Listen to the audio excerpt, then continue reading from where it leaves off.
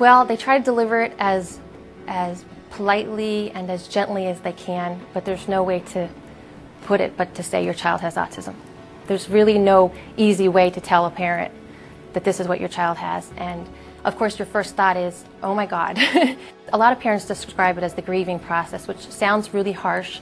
You lose those hopes and dreams of what you originally thought you were going to have with your child. Doctors, researchers, and therapists at UCLA are rekindling Patricia's dreams for her autistic son, Mitchell. For parents, hearing that your child is autistic obviously can be quite a huge shock. I think that's changed a little bit over the last 5 or 6 years, as number one, we've realized that it's much more prevalent, and also that it has a broad variety of meanings. It does not mean that the child is hopeless, the child's going to be institutionalized, or the child is mentally retarded.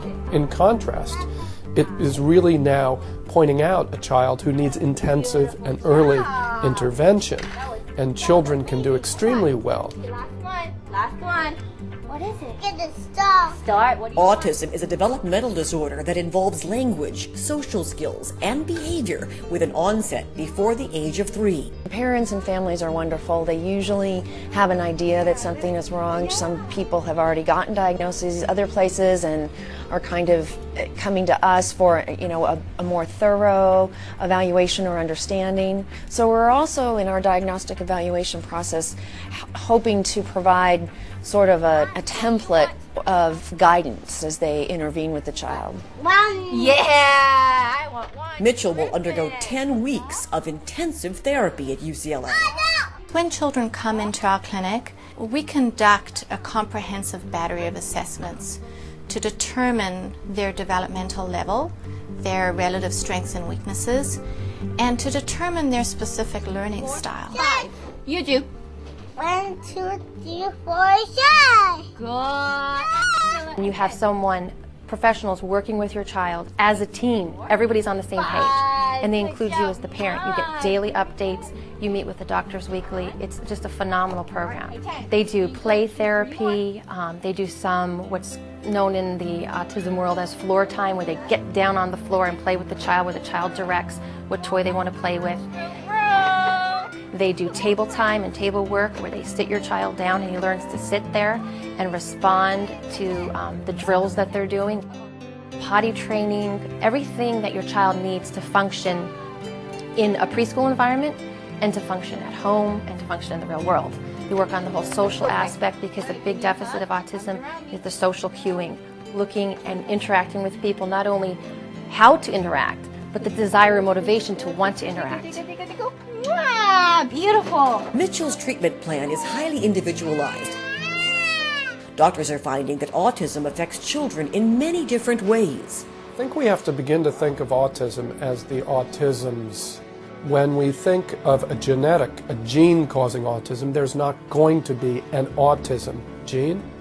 There are going to be many genes. Even in an individual, there may be 5 or 6 or 7 genes, we don't know.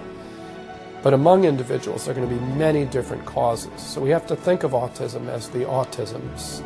And Dr. Geschwind, a nationally renowned expert in the field of autism, does not rule out the environment. What people have to understand is that they often hear it's either genes or the environment. For most human behaviors and human conditions, it's a combination. It's just that for autism, the genetic risk is higher than most. What I think about when I think about the environment is anything in the environment. It could be noise. So when we think about the environment, we really have to think about it very, very broadly. Questioned everything on the causes. We were renovating our house. Did it have something to do with the paint? When I was pregnant, I worked full-time. Was it the stress of my job? Was it the vaccines? You question everything as a parent, because you do go through a process of feeling very guilty that, my child was born healthy. Why now is he dealing with this, and why am I having to deal with this? While research tracks down the cause, the focus here is to give Mitchell his future. Parents hope that their children will develop language. They want their children to hold a conversation with them. Parents want their children to attend a typical school, just like all other children do. Parents want their children to call them mommy and daddy and say, I love you, mommy, and I love you, daddy.